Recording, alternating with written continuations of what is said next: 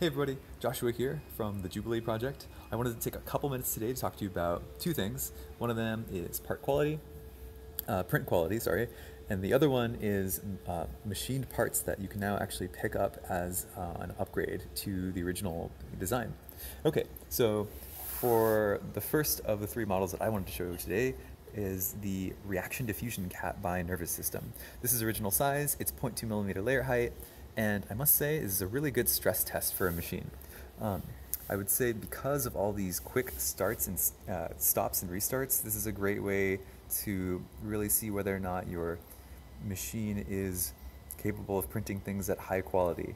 I would say this is a pretty good starting point. But don't be discouraged because there's a lot of tuning that you might need to do in order to actually get the starts and finishes coming out a little bit more cleanly. Mechanically wise, I would say that this came off of a pretty good printer, and what's really needed at this point is tuning the filaments. So this is a great stress test. Number 2 out of 3 is kind of an example of when your prints are a little bit more dialed in, or when your filaments are more dialed in. This is the Moai head by Mark 3D on Thingiverse, and the idea is, again, 0.2 millimeter layer heights, but the marble is very nicely dialed in. And to contrast that, the silky gold is actually not quite as nicely dialed in. And as a result, you can kind of see that you can still see some of those layer artifacts between layers. That said, I think this is a great example of really playing with the filament settings and getting something that looks really, really nice. Okay, and then finally, the last one is the two-color Jubilee vase by by Vertox on Thingiverse.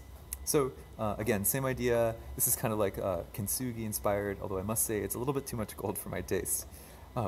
That said, again, same concept here where the marble is pretty nicely dialed in, while the gold still needs a little bit work. That said, I would say combined among the three of them, I would say Jubilee is really capable of doing pretty darn good prints at this point. And mechanically, the machine's there. Filament-wise, you might need to play with some of the settings a little bit more before you're good to go. Okay, so the next thing I wanted to talk about was machined upgrades. So first off, I would just want to say thank you to everybody who's been kind of active on the internet, and also in real life, actually going out there and supporting the project and building a Jubilee in real life and purchasing parts from the various vendors. This is one of the first upgrades, I would say, where from the original design, and it really makes the machine shine. So this is the machined metal crossbar from Mandala Roseworks. It's machined aluminum, and it is very nicely put together, I must say. The other nice thing about this too is that it's quite stiff.